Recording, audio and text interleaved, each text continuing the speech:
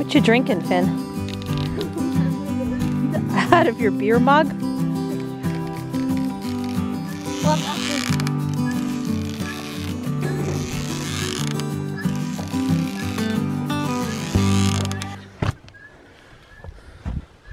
Perfect, right? I like that. Yeah. I don't care. It's just important to me that the potting bench match this bench. That's the potting bench? You're building the sink base right now, and it needs to match the potting bench that we're going to build. Oh, we're building a potting bench? Yeah, that's got to match this. Where have you been? How are you so confident that the nail's not going to go through the wood all the way and poke your hand? Because it's 4 inches of wood and only a 3.5 inch nail. All right.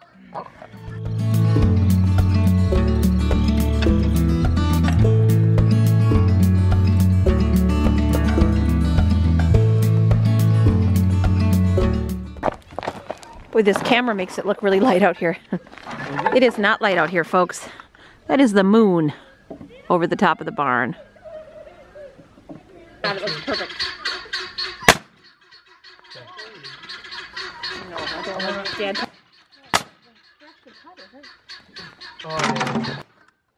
What are they doing? I think Good? they're trying to get somewhere. Hang on. No, I want No, nail. good. Just put it and then I'll hold it.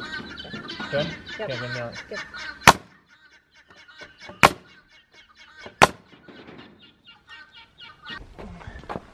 I guess you can store You it. told me this thing wouldn't be heavy.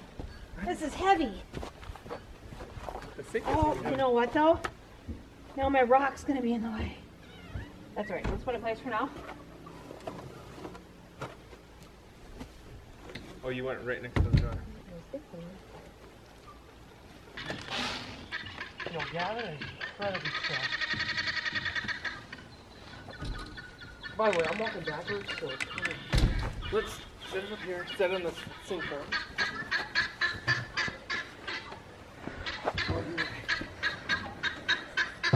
Oh my goodness, Scott. Can you lift both your fingers? Wow. It is so beautiful. Sure, look. Oh, it's leaning against there. Oh. One more.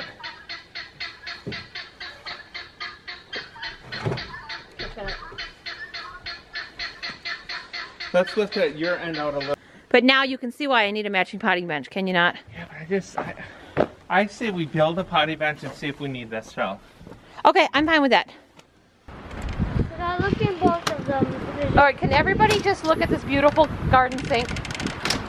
I'm gonna clean it up today, and then Dad's gonna put a drain in for me and build me a pretty looking faucet. He needs to build like a book. Yeah. Oh, it's so cold out here. All right, let me get our plants. All right, and we are live and recording. Welcome.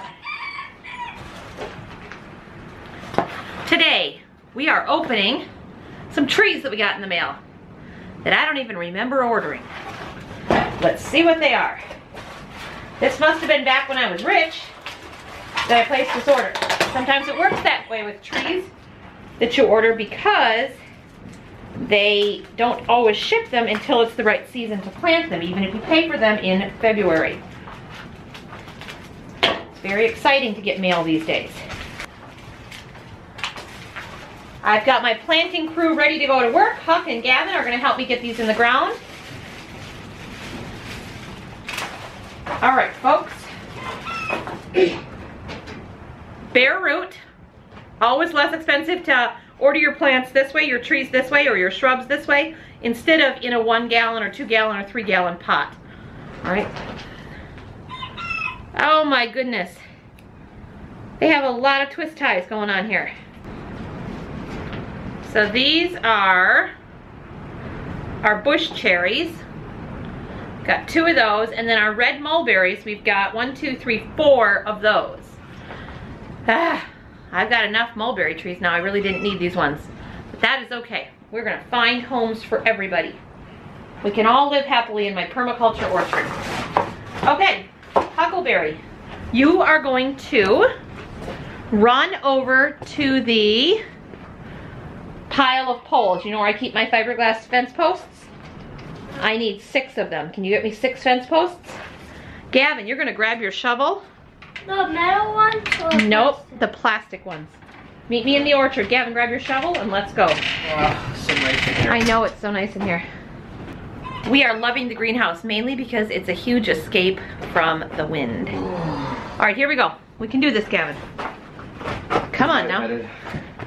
Your shovel's outside already. No. So we are coming out to the permaculture orchard to find places for these trees to go in and bushes to go in. Look at this beautiful manure that my grandpa has dumped for me. Very, very excited about this. I had to beg and plead to get some of this instead of letting it go to the row crop fields. I'm supposed to be finding a spot to plant my bushes, but look at this. These are those beautiful free yellow raspberries that I planted a couple of weeks ago, thriving. Look at that. Beautiful leaves coming off of that guy. Let me check his neighbor. Huh, beautiful little dandelions. My bees should be very happy. The dandelions are really starting to come out. All right, so what we've got here is a honey locust. That's our nitrogen fixing tree. Make sure he looks okay. Yes, he does. All right, how many do I need? 6. So you can bring a couple at a time. Lay it right here.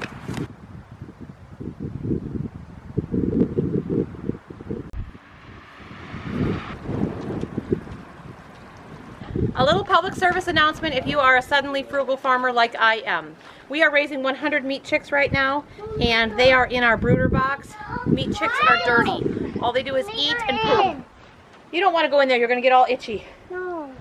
And so that means you go through a lot of shavings because you want to keep them on deep bedding and you want to keep top dressing that bedding. Hang on, if you're patient, you want to keep top dressing that bedding so that they're not wet, so that they're not standing around in their own poop, so that it smells pleasant when you have to go in there.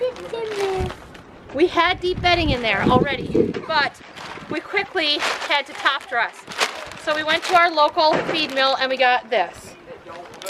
Usable volume 5.5 cubic feet. So this was $6.99 at our local feed store. When we ran out of this about 3 days later, we had to go to the hardware store and we got this, which, let me tell you how big that is. Oh, this is only 4 cubic feet. And my dear husband, who loves his meat chickens, paid $15.99 for this bag.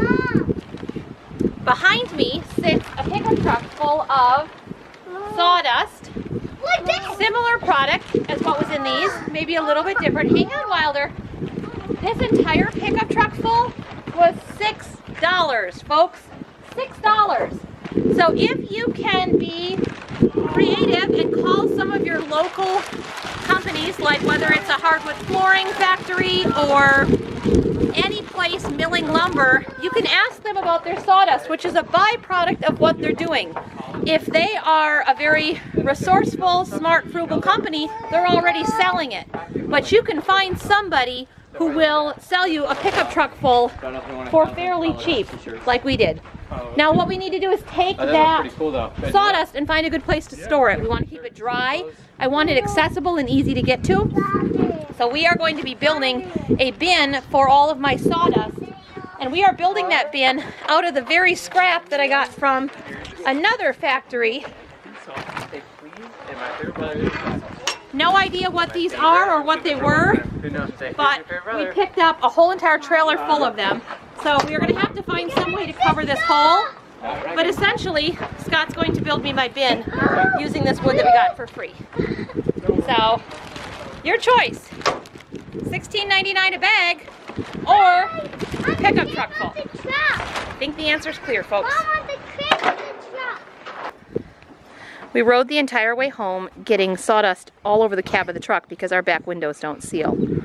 So pro tip number 1, have a back window that seals. Pro tip number 2, bring along a second tarp. We have one tarp underneath, but bring along a second tarp to go across the top and then weight it down so you don't lose any of your $6. I'm pretty sure I lost about 27 cents worth on the way home.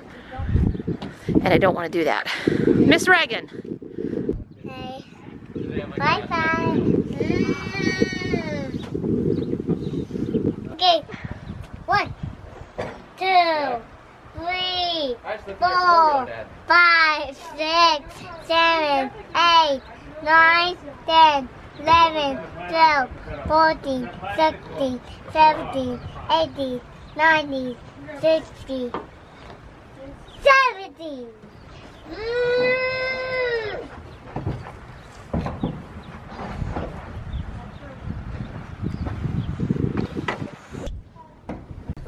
Little update on the chickshaw and the Saramas. They are doing just great. Strangely, one of their favorite places to hang out is right there on the ramp. Not sure why, but they're getting brave. They've been outside in and out all day. We moved them to a new patch of grass, but they're doing great.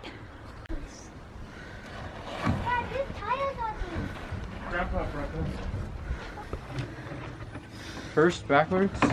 And I think you can lift it from those 2 holes if you want at the bottom, like this. I think that might be easy. I don't know yet. Just remember, Gavin, pain is weakness leaving the body. Okay, I can do it like that. Okay. We're moving it. Let's go. Where are we moving it? In the open. You're gonna walk into the oat bin backwards first. Ah! Ah! Oh, I might have to. Ah! Hang on. I just ran into like 40 things. I hope we can fit. Oh boy, that looks looking tight. Yeah, because you gotta turn a little bit too. Yeah.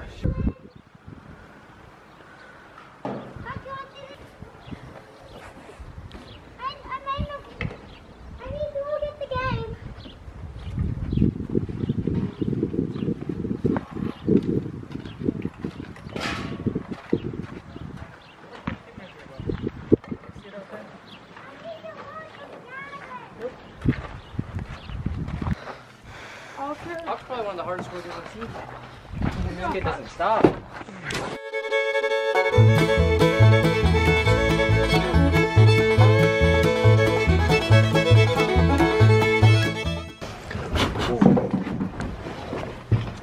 Ew. It's got a little something in your eye. It's filming. What is up, guys? Welcome back to another video. Today we're on the McWilliams farm. All right, thank you guys. That's good. Well, Regan, good job. Straight, all the way straight up. Oh shoot! Oh, this You're gonna break your neck. Because I can probably do about 300, so we'll be here too long.